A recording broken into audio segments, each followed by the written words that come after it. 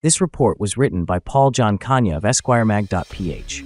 Today I learned the Bangko Sentral ng Pilipinas sold the most gold worldwide in the first half of 2024.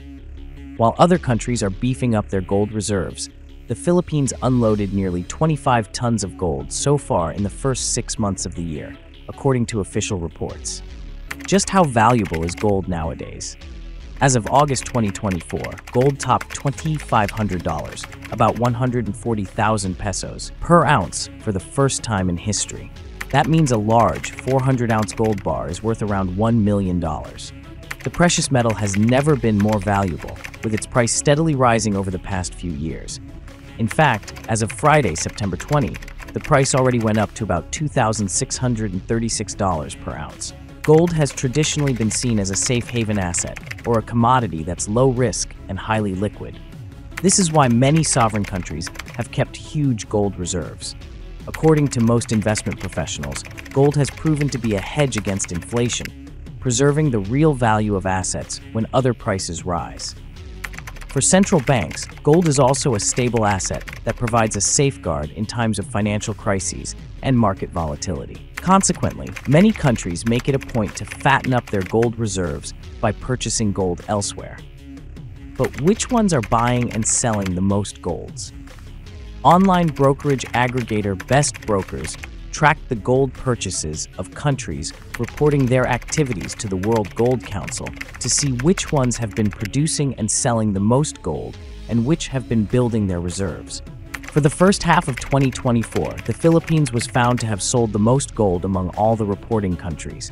While the country's gold reserves increased by 1.33 tons last year, the country sold nearly 25 tons between January to June, decreasing the country's reserves by 15.69% to just 134.06 tons. The Philippines is also a gold producer, and the central bank is required by law to purchase locally mined gold from miners in the country. For example, Oceana Gold Philippines Inc., which operates the Didipio gold mine in Nueva Vizcaya, is required to sell at least 25% of its annual doré, or the unrefined alloy bar it produces on site, to the Bangko Sentral ng Pilipinas (BSP). On average, a typical gold doré bar contains 50 to 75% of pure gold.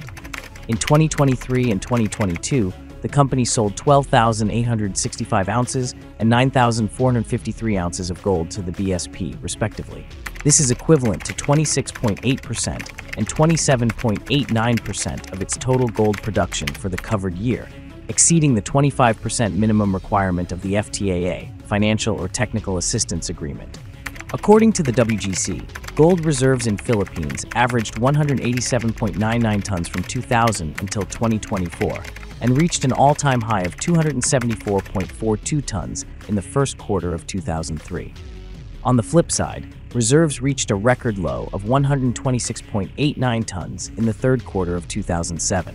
In 2020, the BSP said that it would shift to active gold trading amid the continuous rise of the prices of the precious metal. The BSP has been buying gold especially from small-scale miners, and selling gold to the BSP has been encouraged in recent years. Rizal Commercial Banking Corp. Chief economist Michael L. Rocafort told Business World back then. Besides the Philippines, other countries that have sold the most gold in the first half of the year are Thailand, 9.64 tons, or 3.95% of its total reserves; Uzbekistan, 6.22 tons, 1.67%; Mongolia, 1.33 tons, 22.6%; and Singapore, 1.18 tons, 51%. On the flip side, the country that has built up its gold reserves the most in the first 6 months of 2024 is Turkey. According to the Best Brokers report, the country that straddles Asia and Europe bought a total of 44.74 tons during the first half of the year, with June being the 13th month in a row of buying. Second in the list is India, which added 37.18 tons within the first 6 months of 2024. In comparison, its central bank acquired only 16.22 tons of gold in the entire 2023, while for 2022, its purchases totaled 33.27 tons. Currently, the country holds 840.76 tons of the precious metal in its official reserves. In third place is China, which acquired a total of 28.93 tons of gold in the first half of the year.